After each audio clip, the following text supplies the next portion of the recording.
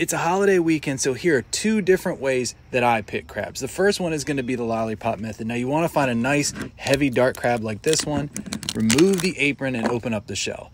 This is where everything starts. Every crab picking method starts with opening that shell up, taking off the gills, and kind of going from there. Next, you're going to get your fingers on both sides and snap the crab in half, and it comes out in two halves like that. Now, if you like the mustard, you can keep it there. Now, to break up the bottom shell, I give it a little squeeze like that, just a little one, and then I can twist and turn these little leg pieces off, pick away the shell around that jumbo lump, and you're left with that Maryland lollipop, that lollipop of back fin crab meat, and you're going to repeat it again for all the different legs that you have on the crab too. So this is a really simple method. If you're looking to pick crabs, sitting there just enjoying company, maybe not too worried about being the fastest picker there is, but it gets the job done. Don't forget to crack those claws as well. I find using a knife is so much easier, and there's nothing better than when it pulls out clean like that.